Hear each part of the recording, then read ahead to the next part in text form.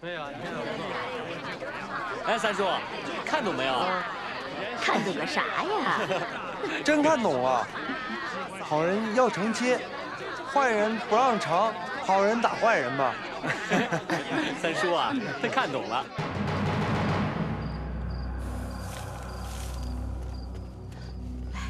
哎，老胡啊，快来啊！哎，先生，快把孩子抱起来，哎饿了。给我，哎呀，哎，好。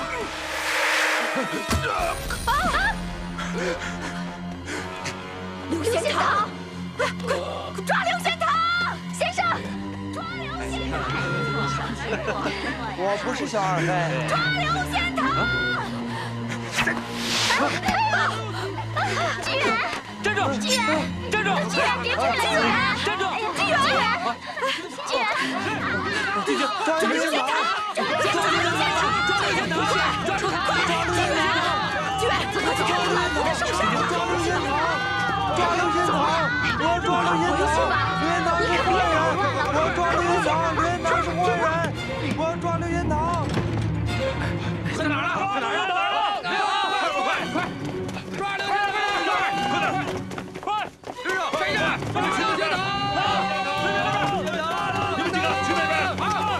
快！班长，跟上！忍，老胡啊，忍一下啊。哎呦，忍着点啊。你先回队部吧，我回去看一眼于军儿，忙得我呀一天都没顾上看呢啊，要时刻注意警惕。好的，走吧，再见。注意警惕啊！好。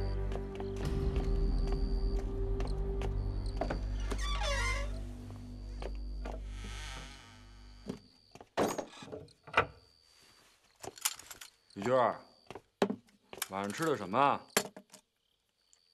于军儿，于军儿。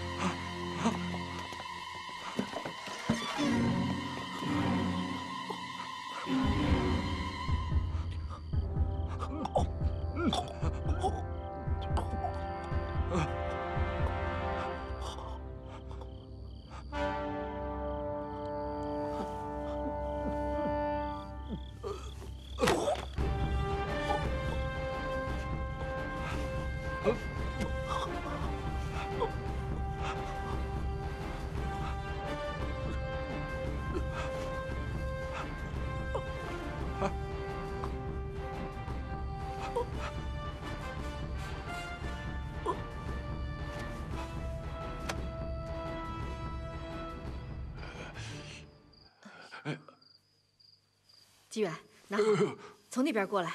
好嘞。您忍着点啊。不疼。哎呀！草不见了！怎么回事？快去看看！草不见了！快！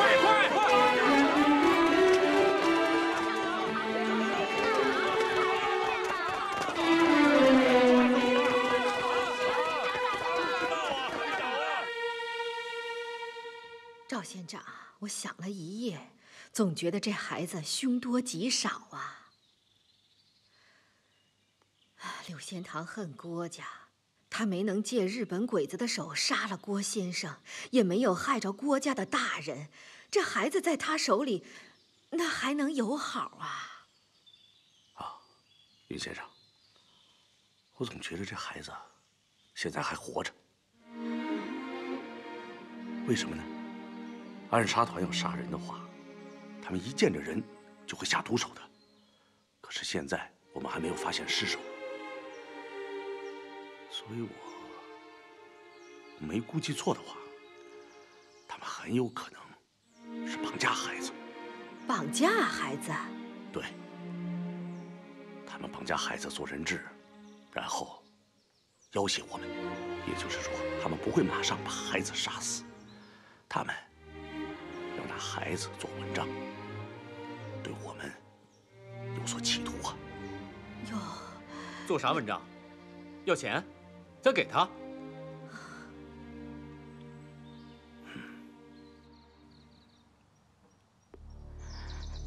大凤啊，你要是难受，就哭吧，别一声不响的，让人害怕。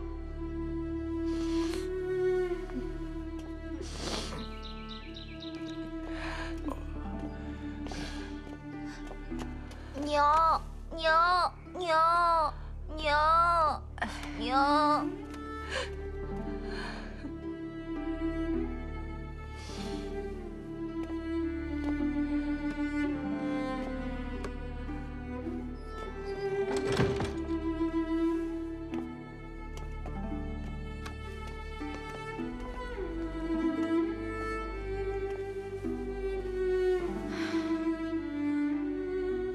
你说我也是。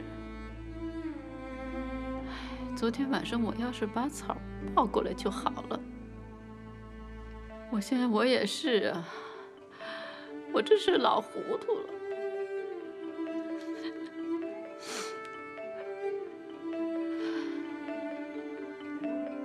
花娘，您别难过。爹。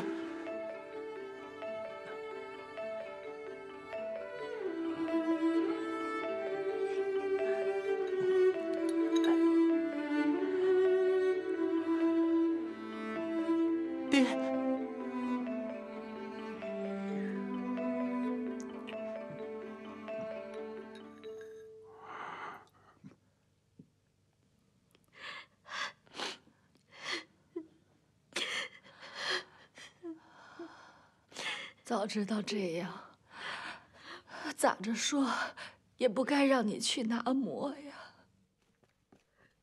姑奶，姑奶，姑奶，姑奶，姑奶，咋的了？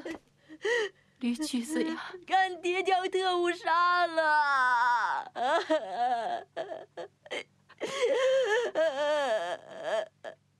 你说啥呀？俺爹将特务暗杀了！你说啥呀？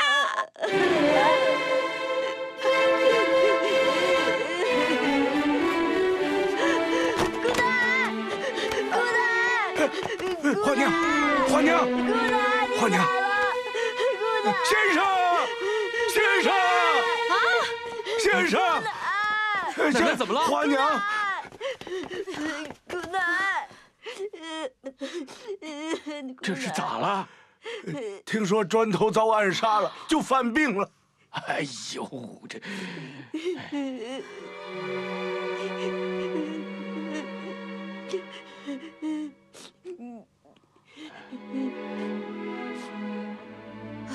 快把花娘抬到屋里去，快，慢着点啊！我的儿！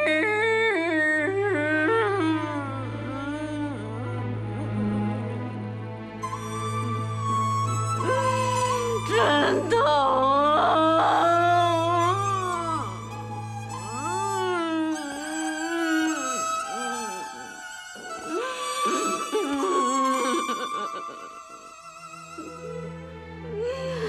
我苦命的孩子。娘，奶奶怎么样？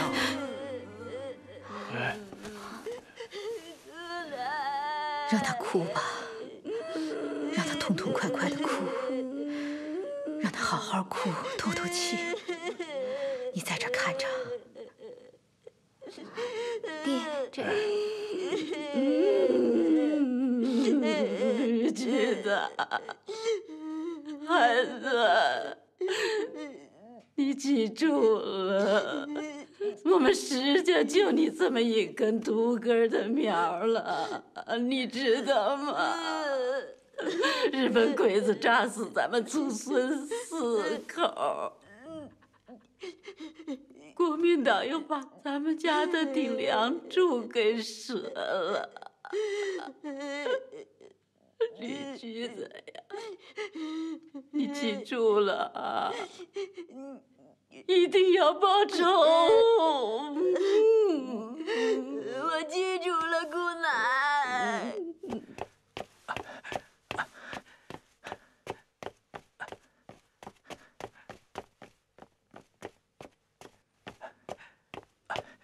报告。好，说。据后沟的一个老汉说，他正在山上解手，看见山下有2个男人扛着一个孩子，那孩子身上还蒙着一件花衣裳呢。他怎么知道是个孩子呢？他说他看见那个孩子露在外面的小脚了。好，哎，他们去什么方向了？西北乡的山里。好，继续侦查。是。等等，注意，千万不要惊动他们。是。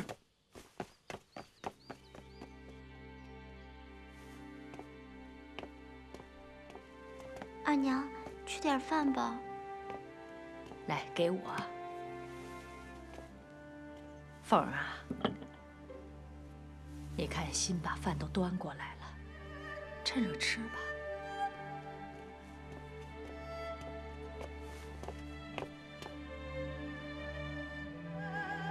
凤鸣，刘贤堂越是想叫咱死，咱越得提着劲儿活呀。你这么不吃不喝的，不正合了他刘贤堂的意吗？振作起来！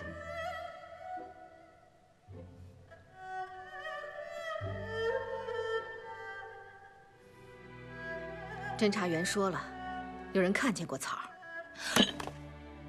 没死，没死，真的没死，真的。草儿，草儿，我的孩子，娘不该去看戏呀，草儿，草儿。欣，给你二娘打盆热水来。哎，凤儿啊，别哭了啊。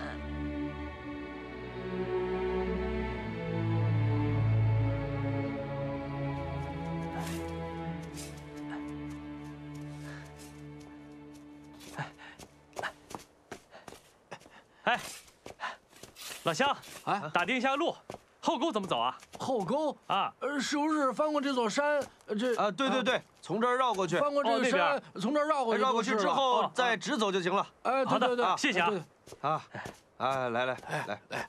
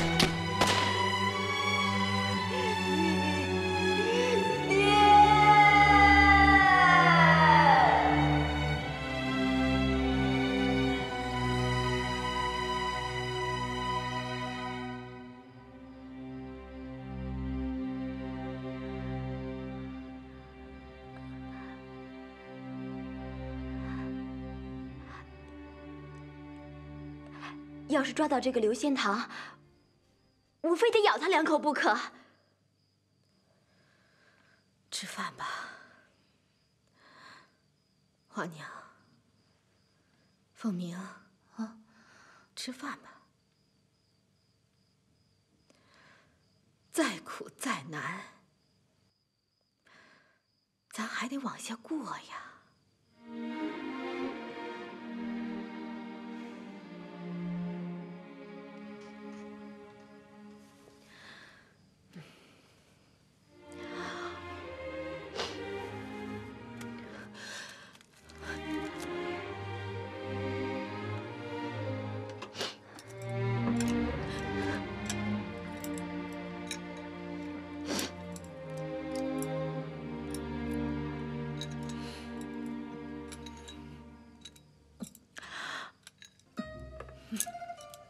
我的老天爷呀！还不知道下回这个灾难落在谁的头上呢？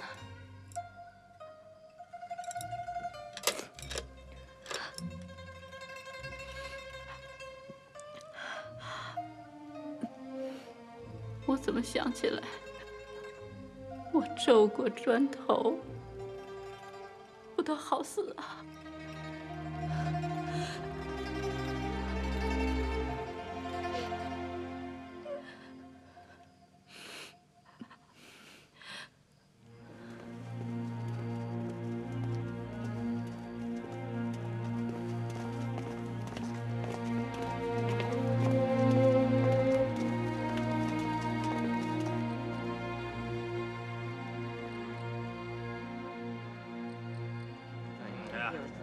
哎呀，今天挺累的啊！赶紧回去吃饭吧。是啊，尝口酒喝。媳妇儿还等着你啊！哎，这是不错的。干着去，就这点收拾也肯定好。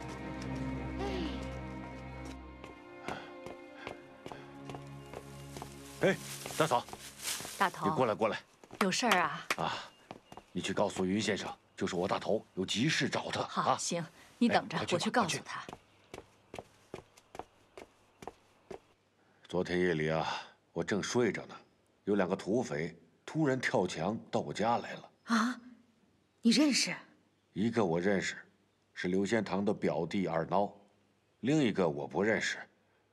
我心里想着，这下完了，这土匪暗杀团杀到我头上来了。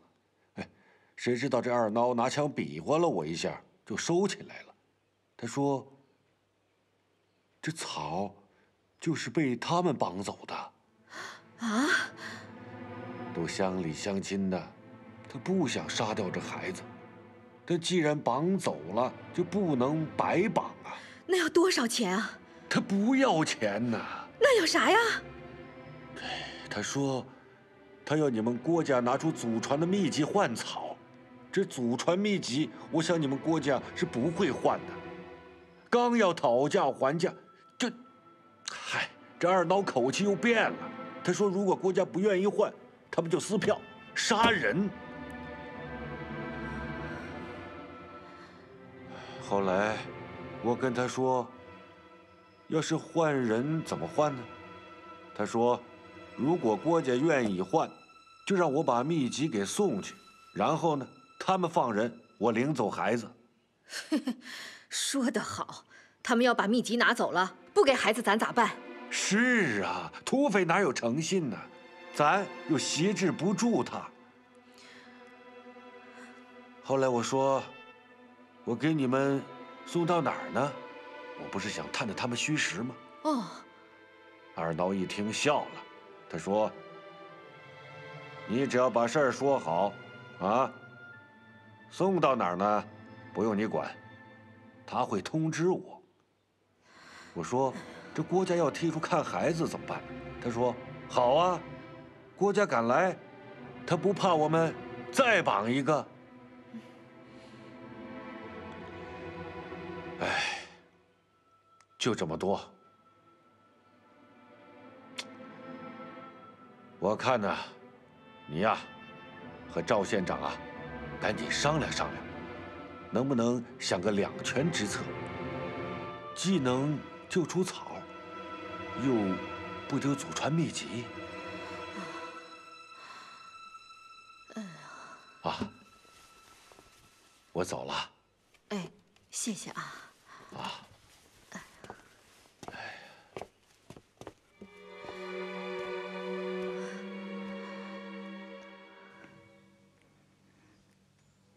这可是我们祖祖辈辈的心血呀！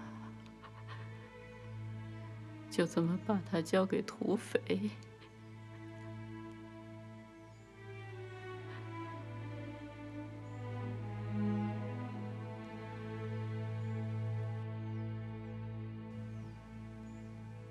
今后祖宗他还能保佑我们吗？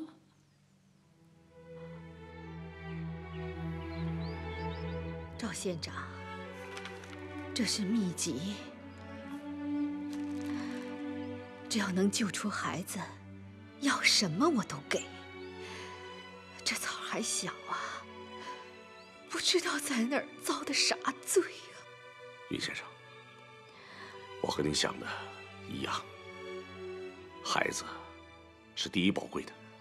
我们首先要救出孩子。至于秘籍嘛，我们能够把他送过去，也一定能够再把他拿回来。娘，别担心，先坐吧。啊，坐。赵县长，秘籍问题不大，我和娘都会背了。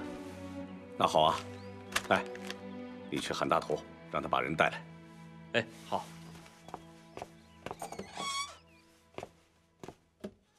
于先生，我认为咱们首先要见到孩子。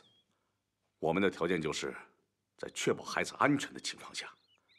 这二嘛，我们可以同意用秘籍换人。哦，行。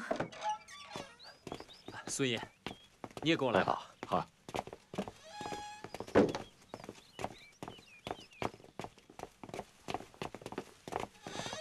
孙爷，您快请。好，赵先生坐。于先生，我来介绍一下，这位是赵县长。赵县长。这位老乡是成沟的，是土匪派来送信儿的。既然喊我的时候，他刚刚到。这样你亲自把情况跟赵县长说说。怎么回事？赵县长，今天早上天还没亮，土匪就抓住我，非得让我给平乐镇的孙大头先生送信，要不然就杀了我老母亲。信呢？没有，说是口信儿。他们说，如果你们同意换，他们就让孙大头去看人质，等孙大头到了，再说咋样换。3天不回话，他们就撕票。你回去，他们怎么跟你联系呢？他们说，如果国家答应了他们的条件，我和孙先生一起走。要是孙先生没有去，那就是国家不同意。他们就不怕先拿队抓人吗？他们没说，赵县长，我就知道这么多。我是他们逼来的，我跟土匪没有丝毫的关系啊！好了，你先出去等一会儿，好吗？你看，这孙叔，你坐。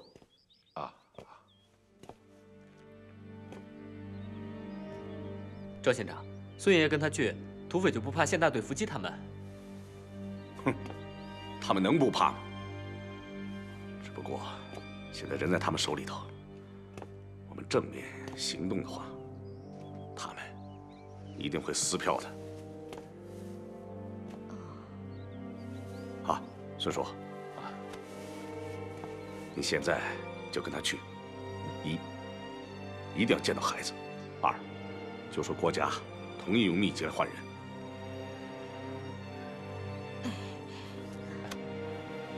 至于换法嘛，以他们不外乎有3种做法：一是我们先把秘籍送去，他们放人，在一般条件下是可以的。但是在这件事上，不妥，我们不会同意的。第2种，他们先放人，我们再把秘籍送过去，他们也不会同意的。所以，最好的办法是第3种，在中间地带选一个突出的地方，比如说在河堤上，双方的人各占一方，我们交货，他们交人。在河堤上，双方完成交易之后，我们迅速撤离。我明白了，就说第3种办法啊。我准备一下，跟他一块走了啊。您等等，等等，纪远呐，快去拿50块大洋给你孙爷爷带走。好，别急啊，娘。哎呀，于先生，你这是……孙叔啊，这已经有2天了，全家人吃不下睡不着，这您都看见了。您要是能见着孩子，就跟他说，这全家人都在想办法救他呢。好。看着那些看管他的人，给他们使点钱，别让他们伤着孩子啊。好。草还小，她又是个女娃娃，好，李先生，我一定尽力啊。孙叔，这国家是亏了你呀。打先生那会儿就开始，一直到现在，孩子没少让您操心。我云鹤鸣会谢您的，我会感激您的。云先生，严重了，云先生，你这啊，我走了啊。等等，孙叔，你见到人以后，首先要告诉他们外面的形势。再者，告诉他们，我们解放军如此强大。最重要的一点就是。要让他们在心底受到一次震慑。好，我走了。哎呀，你慢着点啊，小心。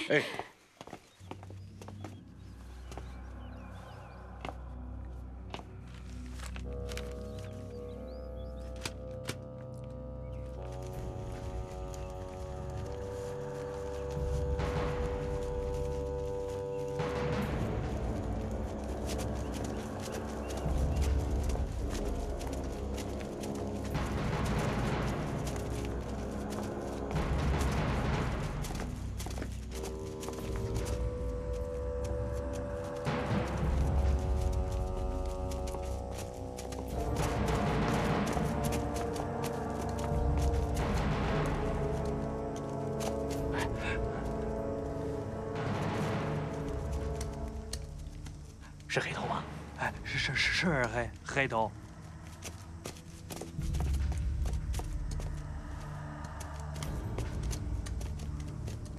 哎，黑头，黑头，黑头！哎呦，发财了！二挠兄弟，我们正在打神儿，娘的蹦出一个外国佬，拔刀相助。哎呀，来。啥玩意儿？洋烟儿，洋烟儿这是？撤，快！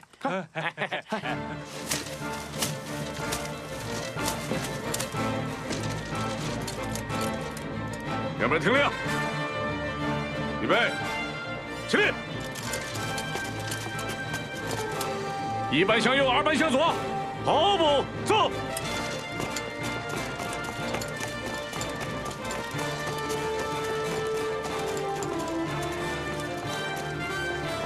定。赵县长，给大家说说吧。好，同志们，我来说2句。我们为什么要强化训练呢？目的只有一个，一定要救出孩子。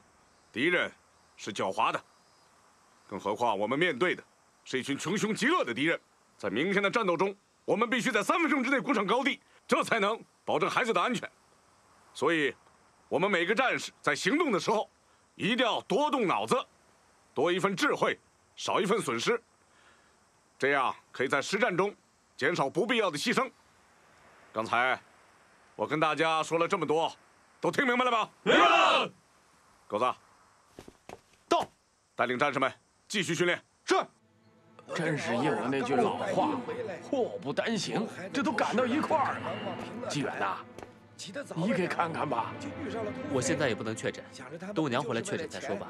哎呦，马先生，等一会儿啊。谁知道，非要把老二带走不可。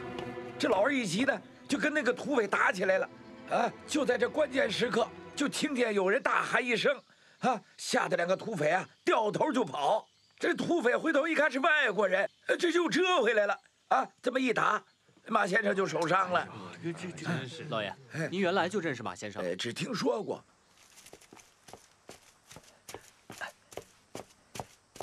赵县长。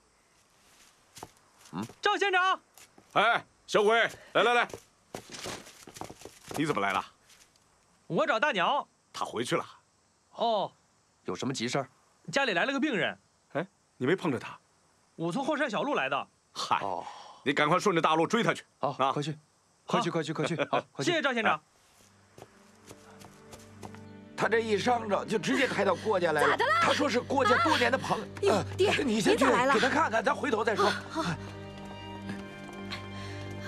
马先生，云先生，又麻烦你了。大妮儿啊，马先生是为了救你爹和你兄弟才受伤的。您抬抬腿。纪远，搭把手。哦，来。好，放松。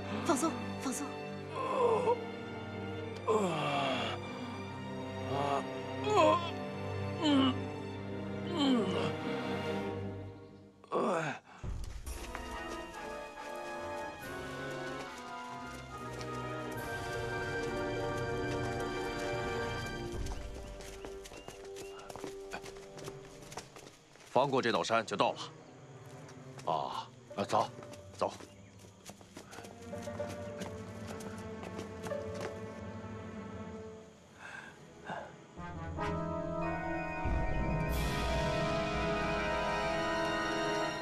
就快到了。咋样？来，挨了没有？来了。请。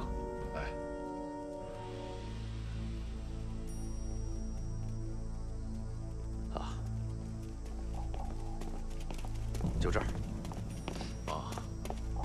到了。好，来。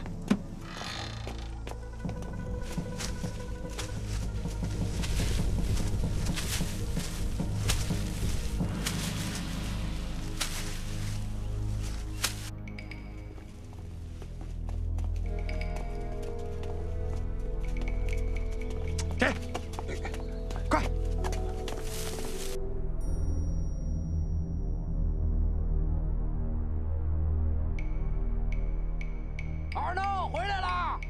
哎，回来了，没事吧？没事。快走！快走！二道哥回来了！哎，回来了！哎，好。呀，二道哥回来了！都在这吧？哎，都在里面啊。进去。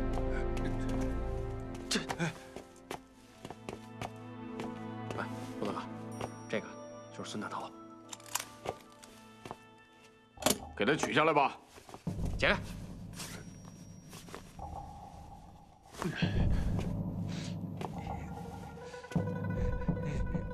大头，找什么呢？是不是找我呢？爷我死了，你好开心的骂我，是不是？这个刘先生，你真会开玩笑。俺啥时候骂过你啊？不都是你骂俺吗？屁！我还不知道啊！哼，平乐镇的人都想让我早死，他们好欢天喜地的放鞭炮。孙大头，你回去告诉郭家啊，我的世仇未报，刘仙堂还死不了呢。孙大头，坐下，坐。哎呀，好。哎呀，不客气，我蹲会儿，蹲会儿。大头，郭家这个事儿怎么说的呀？回长官，郭家呢愿意拿出秘籍换孩子。你不是糊弄我吧？嗨，长官，孩子在你手里，郭家敢糊弄吗？再说了，郭家要是糊弄，俺大头敢来吗？大头，我听说这孩子是小婆生的。是。既然是小婆生的，又是个女娃，郭家甘心情愿用他几辈子传下来的秘籍来换这个孩子啊？哎呀，甘心情愿肯定不是了，是吧？据我了解啊，这个云先生本来就不同意拿出秘籍来，就是因为这个小孩是小婆生的，怕落下恶名，才同意拿出来的。大头，哎，这事儿赵福斌知道不知道？好像是当天就知道了。这现在这个县大队啊，就住在镇子里，机关枪都好几挺哦。你吓唬谁呢？赵福斌知道了咋了？机枪好几挺又咋了？怕你不成？我大头是受人之托来见长官，一是呢回长官的话，二是呢想带郭家看看孩子。看孩子？哎，长官，你让郭家拿出秘籍来，人家郭家愿意拿出秘籍来是吧？你要是不让郭家看孩子，那郭家能拿出秘籍来吗？看就看吧，但是你只能看，不能进去。哎呀，只要能让看孩子，咋都行。哎，走吧。走。哎呀，好，好嘞。哎，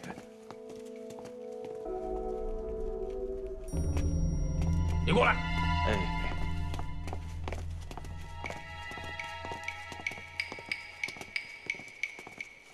看吧，别进去啊！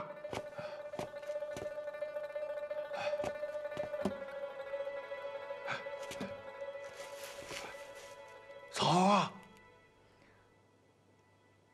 草，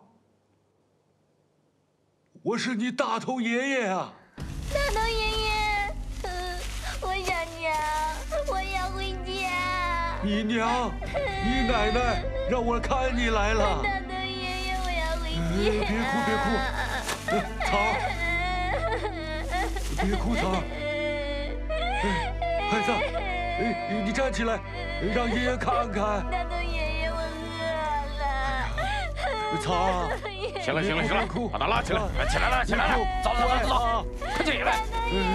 草，快呀！草，大头爷爷。长官，不管怎么说吧，孩子是没错的，你得给孩子吃饭啊！哎，行，这孩子刁蛮得很，我不饿他，根本杀不了他的性子。哎呀，你必须得给孩子吃饭！喊什么喊呢你？大头啊，你以为你是谁呀？孩子吃饭不吃饭跟你有什么关系？还必须？不是，得了，把手放下。哎，长官，要是把这孩子饿坏了，你拿什么换秘籍啊？回头去给他拿2山芋，生的，谢，生的。哎，行了，进屋商量换秘籍的事了。走，过来。快呀，快走！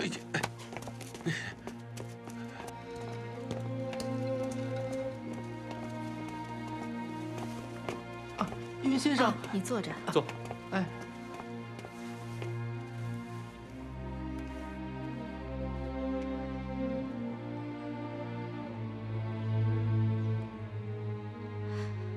你爹的烧退多了，再吃2剂药就会好了。啊，云先生，昨天夜里我爹醒了，还和我说了好几句话呢。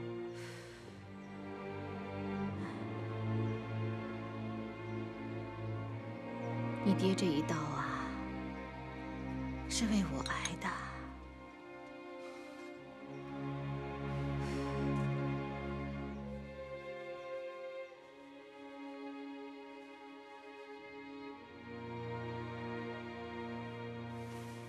娘，来这个。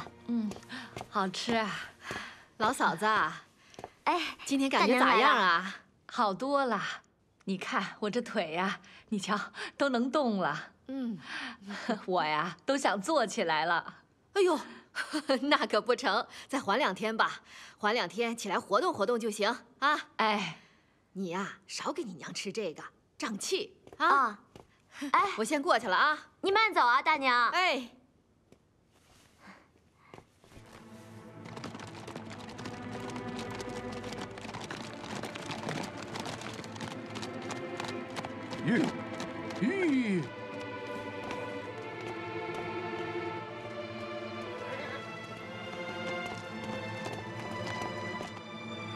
再等会儿啊，就到咱们。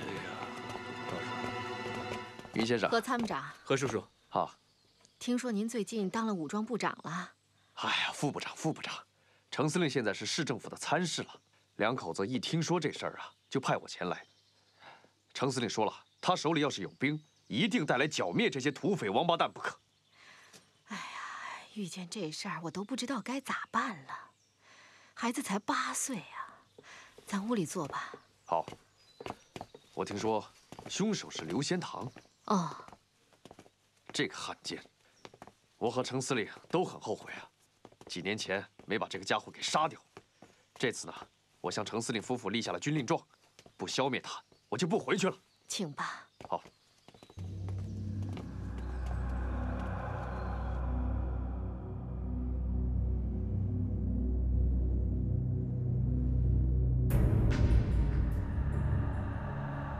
大头，东吴家疙瘩你知道吗？